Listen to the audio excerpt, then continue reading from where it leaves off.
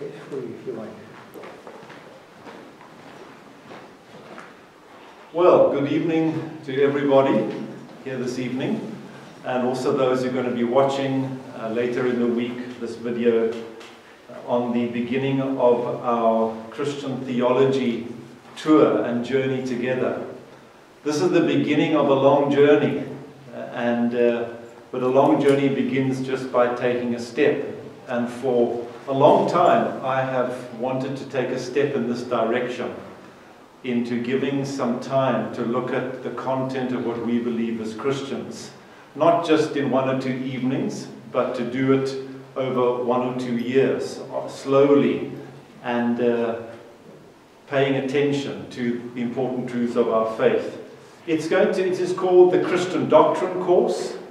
So it's a whole course. For those of you who are on the WhatsApp group, I sent the course outline on WhatsApp. If you haven't got that and you would like to participate, you are going to be participating, just speak to myself or email myself or to Heather, that we can include you on that.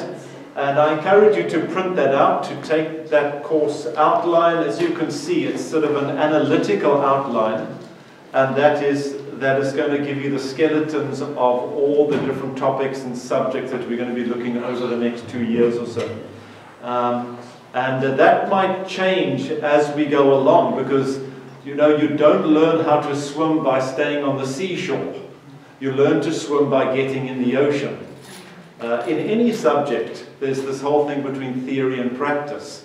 And as we practice and go through this course, and we have interaction and feedback and how things are going, then it's something that I can improve upon. And for the rest of the course and for next time that we do that. But for me, it is really something that I feel with a divine necessity and a divine compulsion to do this, because I have taught, some of you know, I've taught theology at a seminary, and so I've got quite a lot of resources. I've been through courses with students, and there are things that I think are important for every Christian to be cognizant of and to know and to study and to learn, not just people who are preparing for the ministry. But also because of the times we're living in, the critical times that we're living in. It is to a certain degree unprecedented, as always, you could say, the times we're living in. But particularly with our exposure to so many ideas and so many opinions that you and the church and your children and people are getting exposed to, the need to know what is due north, the need to know what's the direction we need to be walking in, the need to know the truth, I think is as critical as ever, but certainly I experience it as more urgent, as something that we need to know today. So this is some of the reason for that. So have a look at the website. That's got the outline on that. As we go through this particular course, the frequency, the time, a lot of that we will feel our way forward as we do that. As I've said to you before, I'm not in a rush to do this. Even if you can't make it here, God willing, we'll be recording these things so you can follow the sequence, because it's going to be very orderly and very sequential as we go through the different topics of theology. So if you miss one or you can't get here, you can go home, or you can at home then just look at what you have missed, so that you can keep up to date with everything that we're going to be doing. Let me give you a little bit of an objective for this course, and also a dedication. And some of these things I wrote about 8 years ago, particularly the dedication, which one or two of you might know the person that I would like to remember. And let me say also at the outset of this, the next 2 or 3 lectures or talks that I'm going to be doing are going to be preparatory and preliminaries. So we're not going to get straight into this, even to the doctrine of God. We're going to do a little bit of some preliminaries about that. So that's going to take a bit of time, but that's not bad, it's a good thing to do. So I'm going to go through things quite logically and explain as we go along. And I'm also going to get my rhythm to talking with you and communicating the information that I've got on my notes here. Because I've got some really beneficial things to talk about, but I don't want this to just to be reading something to you and to get the mix between those two things. Sometimes I'll just read it, and I'm going to make all these notes available and put them, everything I'm going to be saying, you don't have to, if you want to, and sometimes it's good to just write something down that was particularly highlighted for you or particularly important for you. But in terms of the content of this, it's all going to be recorded, and God willing, when we've finished that, I can actually put something together and have that available for anybody else. So there might be a few teething problems in just as we get into the dynamics of the notes and the whiteboard and things of that nature, but bear with me as we go along. Let's open in prayer and ask God's Spirit to bless these times together. Father, God of all truth and all grace, who has given us the Holy Word, and as for some of us heard, as the King Charles was presented with the Bible as the book that is the greatest gift that any man can give to one another, that this world can afford, no greater gift than the Scriptures. We thank you that this is the royal law, and these are the lively oracles of God. And it's for the sake of knowing your word and knowing you that we are going to venture now into the whole field of Christian theology and doctrine. Father, this is to know you, to listen to you, and to understand you, so that we can speak more faithfully your truth into our lives and into our world today. We ask in everything that has been prepared and in the presence with one another, that your Spirit would seal these truths and the things that are from you into hearts and minds.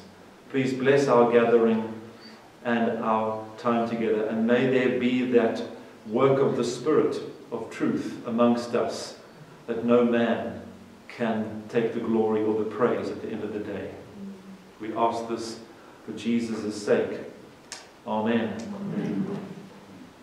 So what is the objective of this course in Christian theology? Well, my objective is to provide an orderly course of instruction in Christian teaching for every Christian about the important doctrines of our faith. And I hopefully, as we go through this, will produce for you a helpful and a needed manual of Christian instruction that will give you a summary of important Christian doctrine and exposition of the things that are important for our faith, and how to apply some of those things to the questions we ask and to the issues that we're facing in our world today. I'm doing what has traditionally been called catechesis. Some of you might have gone to catechism. I remember I had a Catholic friend, and I always felt terribly sorry for him when on a Friday we were going on with our bikes and having fun and enjoying ourselves. Oh, he had to go to catechism. And I thought it was such a sad thing to have to go and do on a Friday afternoon. He was a Catholic and preparing for reception, I think, into the Catholic Church. But I think it's an important word that we need to resurrect, and we need to bring into our Christian language, which is catechism, which is essentially formal instruction in Christian doctrine. It's formal instruction in Christian doctrine. Not just a little bit here, a little bit there, but it's like a course or a whole instruction from beginning to end that one is going to be giving some time and attention to. So it is going to be a catechism that I hope to put together for your benefit and spiritual growth, and for anybody else who wants to read that. also in this whole lingo, the person who does this has often been called the catechist, and the people who are taught have been traditionally called the catechumens.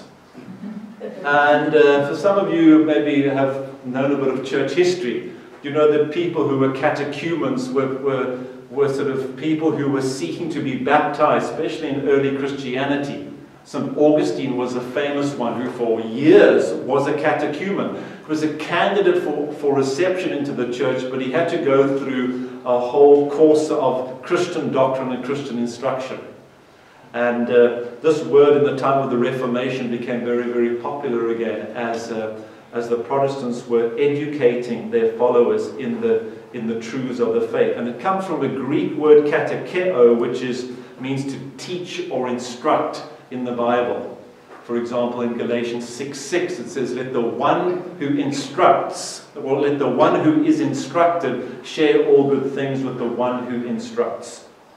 So I hope to produce sort of a bit of a catechism for you and for myself too, and for anybody who's interested. But really my ambition also is by the mercy of the Lord. And that's important, because this is what Paul says in 1 Corinthians 7. Paul says, by the mercy of the Lord what I say is trustworthy. It's only by the mercy of the Lord that we can understand God and theology and His truths well. It's not in ourselves. We are contaminated, and pride and distortions inevitably happen, and there are often other reasons and motives going on inside of us. But Paul says, and I want to say as well, that by the mercy of the Lord throughout this course, I want us with you to answer this question about the question that what ought Christians to believe about the important subjects of our day and of the Bible. What ought Christians to believe about the Scriptures and about all the topics that we are facing? What ought we to believe? And that's a very important question, what we ought to believe. So by the mercy of the Lord, we will know what, or come closer to know what we ought to believe by looking at the Scriptures and putting it all together. Now, I have a dedication which I didn't expect to do, but I'm probably just going to share it with you. And I first wrote this about 7-8 years ago when I was lecturing, and I was still at Strand Baptist Church. And we had a Bible study in our home. And only Heather would remember this. And we were going through 2 Corinthians. This was actually many years ago. We were going through 2 Corinthians. And there in, 1 Corinthians. And there in 1 Corinthians 4:9, Paul's encouraging the church to love one another. And he says, I don't actually need to tell you to love one another, because you are already taught by God to love one another. And Paul uses a very interesting word. I'll give it to you in the Greek. Theodidaktoi. That's what Paul says. And it's a compound word which comes from theos, which is God, and didactic. God taught, and that's a plural, people. It's all one word in Greek. You see, it's 3 in English. God taught people. You are theodidaktoi, Paul writes to the people. And this is a very important word, because the New Covenant teaching is that God Himself will teach us these things. Yes, we have teachers, but ultimately Christians are people who are taught by God. And as 1 John also speaks about the anointing that will teach us all things. Now, one person who was in there was Pitt Stain Jr. And he was a real boer. He said to me, because he came to in winter, he came to the Bible studies, and it was freezing, and he comes in a t-shirt, and he comes in shorts, and I said, don't you get cold? He says, yeah, then I put on 2 shorts if I get cold. But I was very surprised. Now, he had no sort of formal theological training, but when it came to this, something registered with him. I told him the Greek word, and from then on, he got it, that we are people who are taught by God. So when I was thinking of writing a systematic theology, I dedicated it to him. And it's very emotional because he was murdered in Bonnievale, quite gruesomely, with his wife.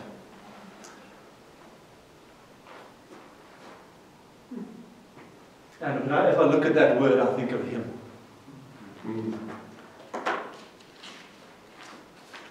All right, so we will see him and celebrate sooner than we will expect with one another the good things of God.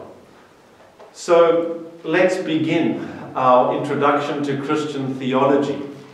And please, if you could turn in your Bibles to Colossians chapter 1, verses 9. Now, while you're turning up there, let me say that in the course that we're going to go through, it's not just going to be Bible study all the time. What we're going to be doing is try to put the Bible together, put the pieces together, as we will explain. But I do want to look at certain important scriptures as we go through this course. Now, one of the scriptures which I think is very important to understanding the role of Christian teaching is Colossians chapter 1, verse 9 to 14. This is what Paul says. He says, "And so from the day we heard, we have not ceased to pray for you, asking that you may be filled with the knowledge of His will in all spiritual wisdom and understanding, so as to walk in a manner worthy of the Lord, fully pleasing to Him, bearing fruit in every good work and increasing in the knowledge of God." Verse 11, "Being strengthened with all power according to His glorious might, for all endurance and patience with joy, and giving thanks to the Father who has qualified you to share in the inheritance of the saints of light." There's few scriptures in the Bible that hang so much about knowing God's counsel and knowing God's will as the scripture. And I want you to see that. Paul is praying for this church, and he prays, what he's praying for in this verse is that you might come to know, to be not just to know, but to be filled with this knowledge of God's will and God's purpose in all spiritual wisdom and understanding. And this, the way Paul uses the term God's will here in Colossians, is not God's will, His ethical will, what we should do, how we should live. It's the whole will of God for this world. His whole purpose for creation, for this universe. Everything that was in the mind and the counsel of God from the beginning of time that He began to reveal with creation and Israel and then the coming of Jesus Christ and the redemption of Christ. And the whole purpose of God is called the will of God here. The mind of God, the purpose of God, as he calls this later on in the book of Acts as well. And so he wants the church to know this will. And isn't it an amazing thing that you and I are part of this will of God? The reason why we exist here, why we as human beings and as Christians exist, is because of this great purpose and counsel of God in this universe. This is His design, His plan. He's the architect of everything. And Paul here prays for this church that they might be, not just know a little bit, but they might be filled with the knowledge of God's will. And why does he pray that? He prays that so that all these other things from verse 10 downward would be able to take place. You see that? Be filled with the knowledge of the will so that you might walk worthy of the Lord, you might be fully pleasing to Him, you might be bearing fruit in every good work, increasing in the knowledge of God, strengthened with power for all endurance, giving thanks to the Father who's qualified us. all of those lifestyle or Christian godly behaviors or living a life pleasing to God in this scripture, it all flows from knowing God's will. If you can see the connection, it's quite something. So how can you live a life worthy of God? How can you be filled with His power, continue in patience? In this scripture, Paul says it goes back to be filled with the knowledge of His will. It's true.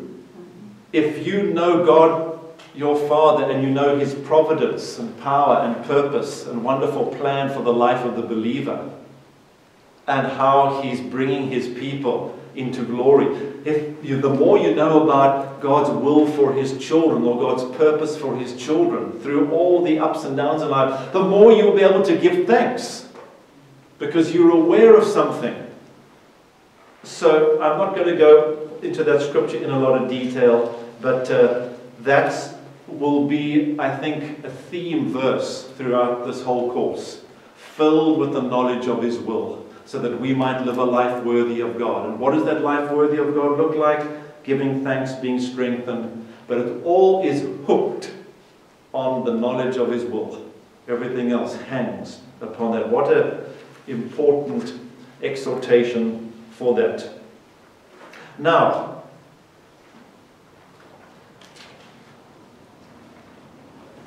let's first talk about some introductory issues before we leap into the whole world of Christian doctrine and Christian teaching. We're going to spend some time now looking before we leap. That's not a bad thing.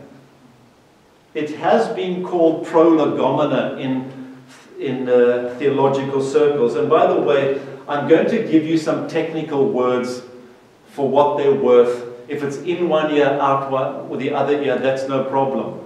It's fine, because sometimes we don't have to know these big words.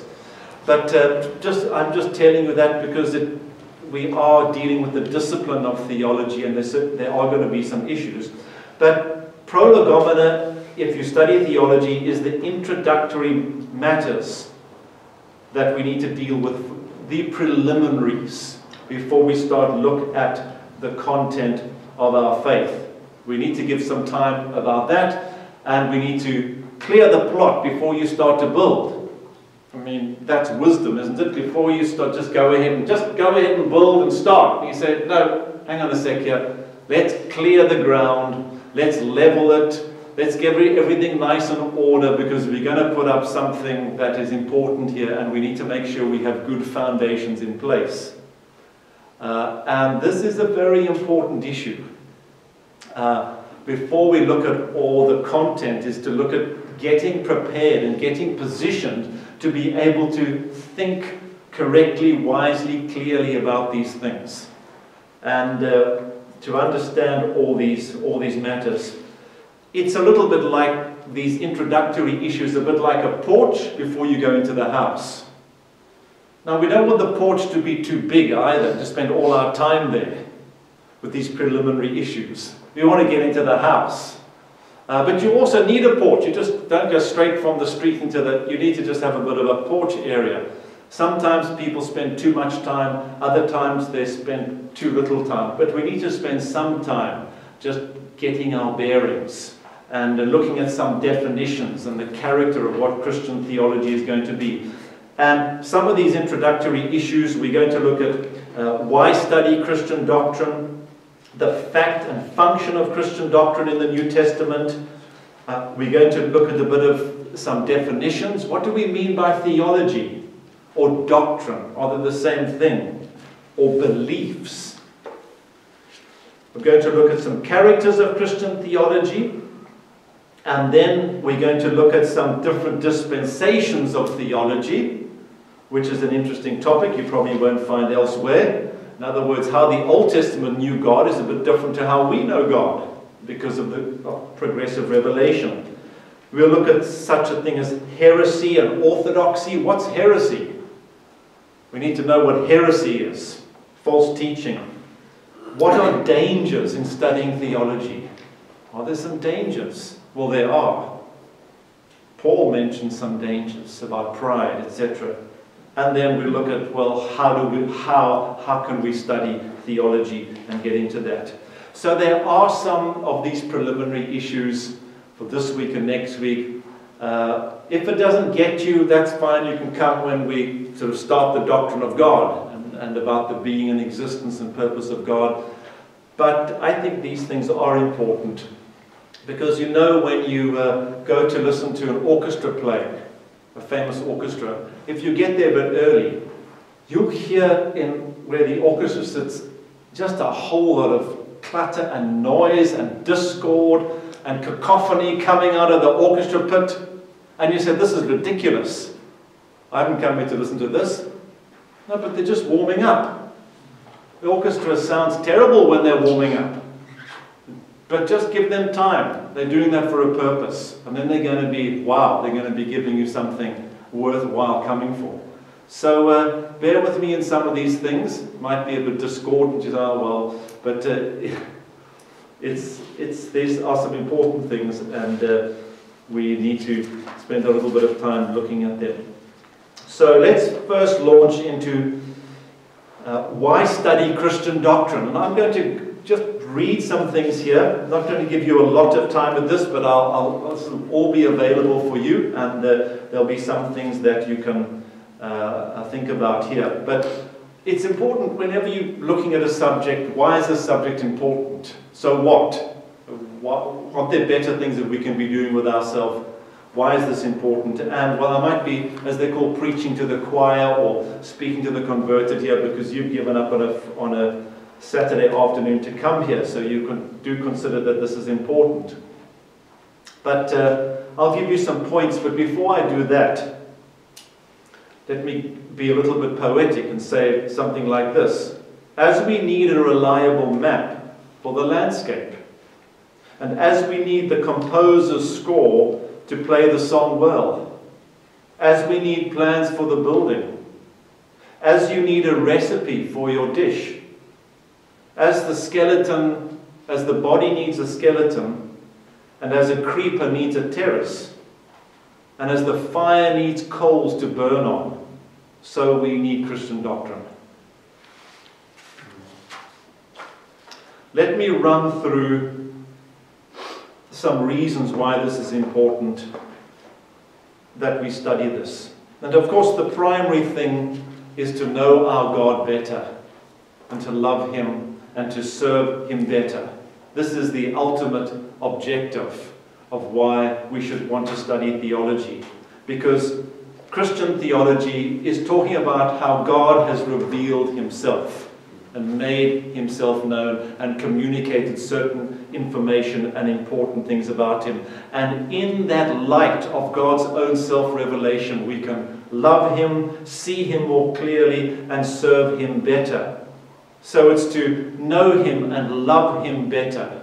Just as in any relationship, the more you reveal, people in a good relationship know about one another, the more they can appreciate one another. So it's ultimately to know God more. You know, we live in a lovely area here in this whole area, but it's so easy to take where we live for granted, isn't it? Get to know your area here. Go for a walk in a new place. Go up the mountains. Spend some time just walking in the fynbos. Slow down and just open up your eyes and take in the surroundings. Get to know this area where we live better. And the more you get to know it better, the more you will appreciate it, won't you? The more you'll be so glad at living here, and the more you will love it. And it's like that for so many things. It's when it's taken away that we then realize the value that it is. And in learning these things about God, it's to expose ourselves to how wonderful and how glorious, how good He is, and all that He's revealed about Himself in His majesty. And the more we just think about it and are exposed to it, the more we can thank Him and love Him and appreciate Him. And this is ultimately, and glorify Him, one of the main reasons for that. Secondly, this course is important to heal our minds. To heal our minds. We have all been corrupted by sin in our thinking. This is a clear fact. All our conceptions, particularly about God, are corrupted to certain degrees. All of us to a certain degree. And in learning about the revelation of God, in learning good theology, we lessen that degree of corruption and distortion in looking at the glory of God and the things of God. And we start to have a better image of who He is. We all know, whether it's our upbringing, our experience, just as life happens to us, that affects the way we perceive and the way we think of God. I'll say this throughout this course. We all have caricatures. And caricatures are like those mirrors at the carnivals. I mean, I've never been to a carnival and done that. When you go to the hall of mirrors and there are all the caricatures that you see, just your massive stomach in one, and other one will just see your head or something like that, or make you look thin, or just your feet will be massive in one mirror. It's a caricature. You've got the out, you can see that sort of you, but hey, that's like weird, the way it's coming across. Now we've got those mirrors, you and me have got those mirrors in our minds. And they're all distorted. And learning Christian doctrine and theology is to focus in more into the truth, into the revelation of God, so that we can see Him and know ourselves and see the world more clearly, and to lessen that degree that we have been affected by. Thirdly, Christian doctrine is important to arbitrate between truth and between falsehood. Between truth and between falsehood. I think this is fairly self-explanatory today, isn't it? How do you know if something is wrong? This preacher says that, another preacher says that, about the second coming of the Lord, or about the gifts of the Spirit, or about sanctification. He says that, you both respect these people. How can you then know who's true? You need to arbitrate. You need to evaluate. And how can you do that? Or are you just left up to the opinions of people? This is why Christian theology is there, and why Christian doctrine is there, is to bring the truth into sharper focus in your life, so that you will be able to be discerning for what's happening. It's a little bit like, and I don't want to, I'm not going to get into this, but it's a bit like Bible translations. You have an NIV, or you have the ESV, and you compare this, or Living, and you have these Bible, they all say something different. How do you know which Bible translation is true? How can you arbitrate? How can you have sort of something in your mind to compare it with? A standard, a gold standard. And it's Greek and Hebrew. So, unless you know the original language, just like anything, is this a good Afrikaans translation? Or you have to compare it to something else to be able to evaluate. There has to be the pivot on the scale, of justice. How can you evaluate? And it's like that in theology. And this is why we do that, to bring the truth into sharper focus so that we can discern. It's a very important thing today, to be able to discern. Fourthly, is to give us, and it's related to this, first-hand knowledge and assurance of the truth of God. First-hand knowledge. Very much related to exactly what I have said. The Lord said, if you listen to my word, you will know the truth, and the truth will set you free.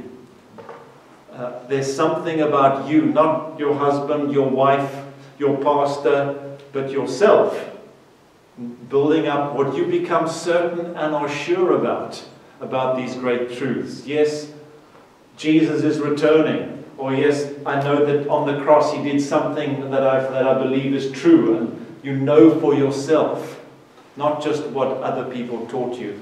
And this is a big part of Christian growth and maybe a part of life. We first sort of, when we come to the Lord and come into faith, the authorities that we have in our life, they're the ones that we learn to trust them because we don't know any better. But as we grow as a Christian, you will start to even say, well, no, but my pastor says this. How can I be certain that's true? You need to know the truth for yourself. And this is what Christian doctrine is trying to do. A very important next one is to give you skill in making sense of Scripture.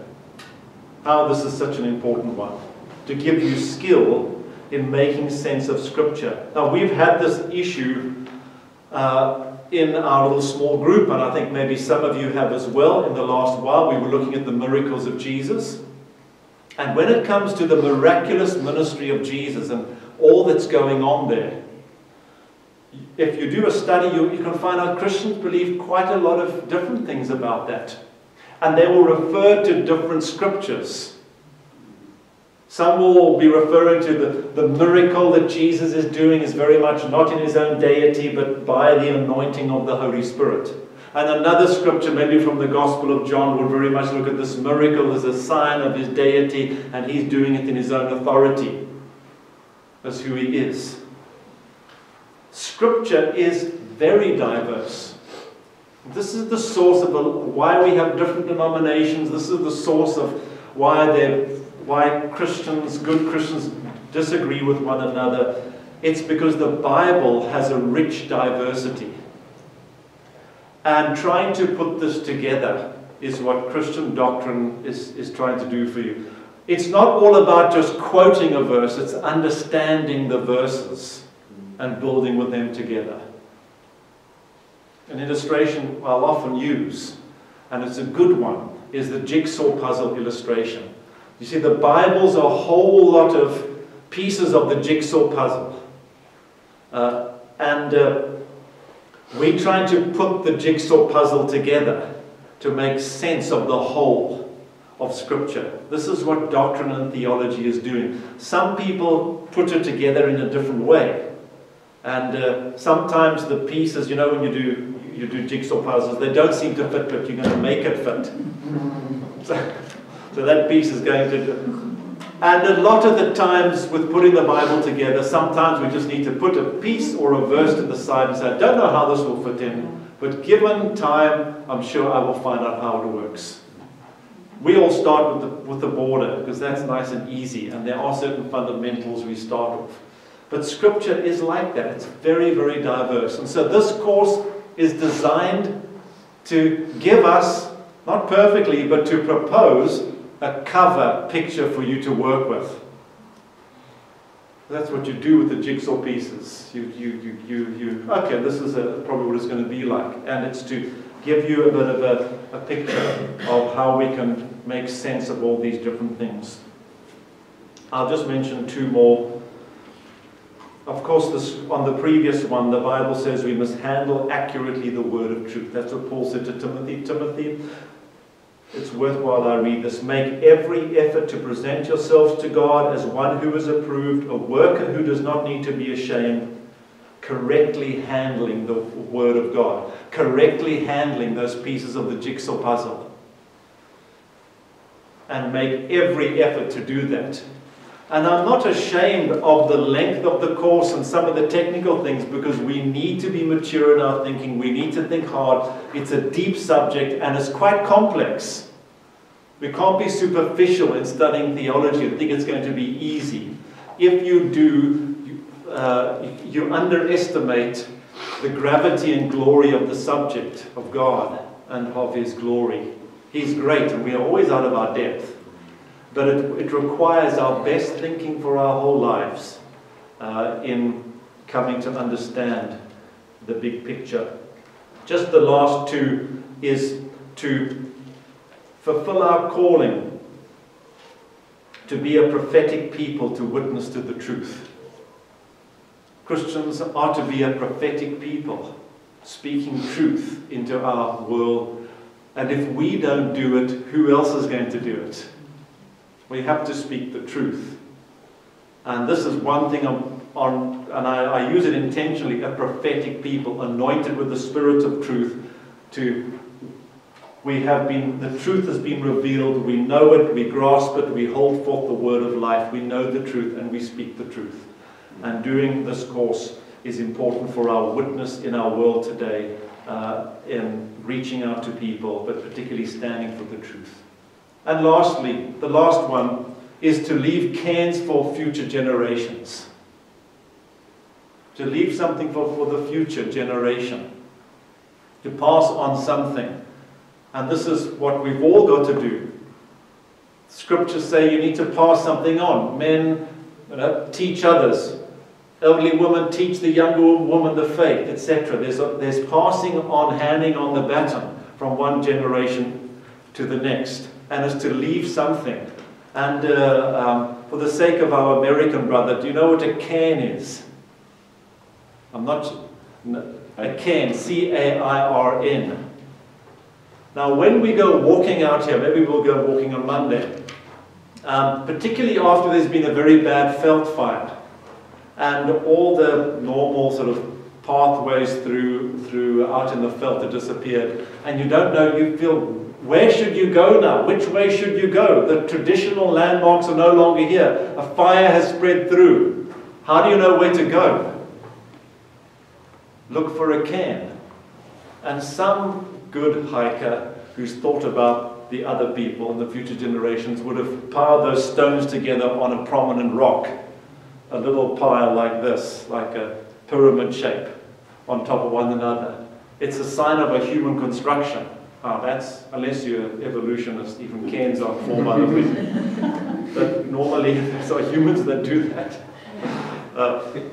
There's somebody's left a cairn there. That's where we're going. Thank God for those cairns. When the traditional things have fallen by the wayside, what do you look for? You look for a cairn. And we have to be leaving that and to provide guidance for people when we are long gone. And speaking the truth and passing these things down. So this is why we are to give time and attention to these things, and there probably is a lot more reasons, even for our own sense of purpose. How do you know the significance of your life? It's what you must do. God's word and good theology will provide reasons for that. Let's go on to the second thing. And I also want to refer to a scripture. Now, what I did, and I mentioned this in the video that I did, it's always been a habit of mine when I'm teaching on a topic to try and read through the whole Bible on that topic. I said to Neil, just chatting a bit about this, for example, on the Holy Spirit, when I had to teach on the Holy Spirit, take a concordance or something and just say, wherever that word is mentioned, let me look at it. That's a very important principle in studying the Bible yourself. And, by the way, when it comes to the Holy Spirit, as I said to Neil too, did you know the book of Jeremiah, there's not one mention of the word the Holy Spirit in Jeremiah? Oh, wow, that's strange. And Isaiah has a lot. But you pick up things like that. So what I did in preparing to teach on Christian theology is to say, well, what does the New Testament say about that? Because that is important. I don't want this to be something that is like just imposed upon you because it's my idea or any other body's idea. It mustn't be an imposition that you study doctrine and theology by somebody else. It must be because Scripture itself says you should do this. It's an expository idea. And when we use the word exposition, we mean we're taking a truth from out of the Bible and we're applying that. We're not taking something else and imposing it on the Bible or ourselves. So I want us to be interested in this and sign up slowly for the next few months and years in studying Christian doctrine, not because it's just a great idea to do, but because God's Word actually has a very high view of Christian doctrine and how it presents it. And I was amazed when I looked at all the different references. So I'm going to say a few words on that. Some of my gleanings from spending Thursday last week in the public holiday or so in just sitting with the Bible and reading through this. Let's turn, one of the most important verses in looking at the New Testament's own assessment of Christian doctrine is Romans chapter 6, verse 17.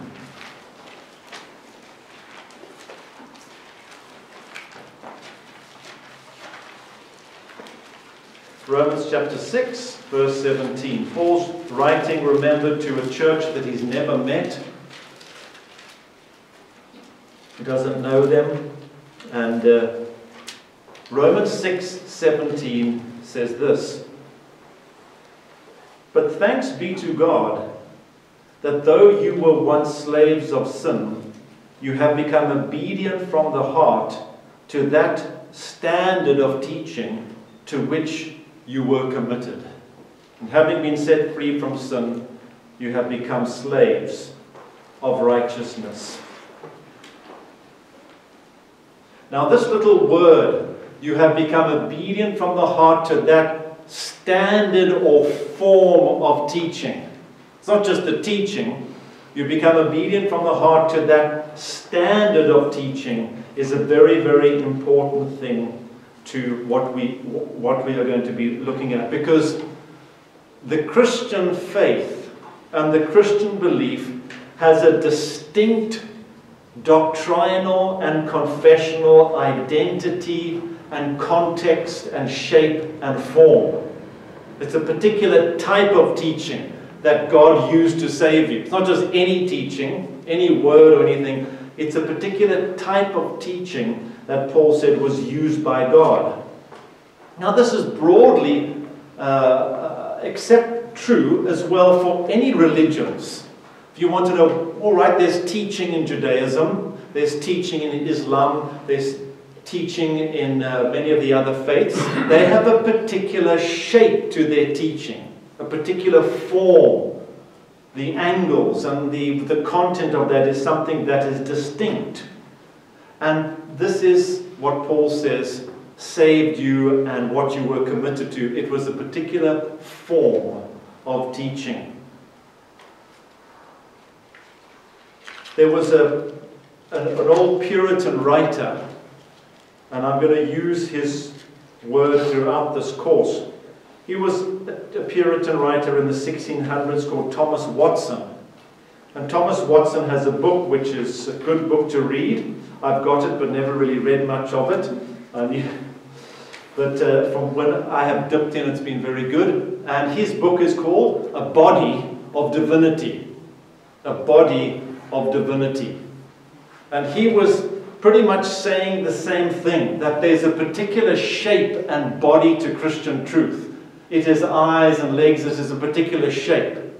Just as much as human beings have a particular form, other animals have, or creatures have their own form and their own shape. There's a distinctiveness. And it's this shape of teaching that is what the New Testament is communicating and wanting to school us in. And everything that we're going to be talking about, thinking about, considering about, discussing is going to be about the type of teaching. What the New Testament teaching is. This type of teaching that is distinct, that is distinguishable, that has a shape. We need to make sure that we are in line with that. And so this is, even in the New Testament, giving us, highlighting the importance of this matter. If you know your Old Testament, remember there was Aholiab and Bezalel, the great artisans who constructed the tabernacle of Moses. And they went to work in constructing the tabernacle of Moses. But they didn't just go about doing their own thing, remember. They had an image that they were building on. Moses wrote down what he'd received from God, and they were constructing the tabernacle based on a certain form and shape of teaching that they had been given. And it's likewise for us. The New Testament is has a body of divinity with this distinctiveness. And it's going to be the focus of what we are going to be looking about And we're not at will to create our own theology. That's important today. When people say, well, what they like, they just believe this or they feel that. Well, that's fine for you, but this is not what Christianity is. Christianity has a form of teaching. And we must make sure that we align ourselves with that form of teaching that is there. So there is this form of teaching that Paul says here. And isn't it amazing in this verse that it says that thanks be to God, it was through this form of teaching that He brought you to salvation, that He opened up your heart. It was the form of teaching, particular message that did the work. And this form of teaching in these verses shows that how the whole human being is involved here. This verse talks about the mind, which is what is the teaching that you heard, but it speaks about the heart. Verse 17, you were becoming obedient from the heart, and it speaks about the will, about your obedience. You're obedient from the heart. It's a lovely word, isn't it? A lovely idea. To be obedient from the... Well, I just want to be obedient. That's the type of obedience that this form of teaching does. It reveals the glory of God. They say, what? It's this lovely thing to serve this God and to obey Him. That's what the form of teaching is. But when the form of teaching is a caricature or distorted with those mirrors, then it's going to affect us. The other scripture, which is one of the other important ones, is Jude chapter 3. Let's have a look at Jude 3.